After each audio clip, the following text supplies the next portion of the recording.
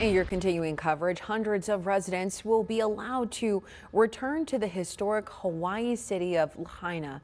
On Monday, many will see their properties for the first time since deadly wildfires swept through, leaving 97 people dead. Meanwhile, West Maui is preparing to reopen to tourists in just 3 weeks.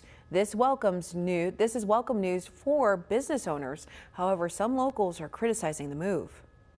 I was in shock. It turned to anger because we making accommodations for tourism, but we cannot even make accommodations for displaced residents such as myself.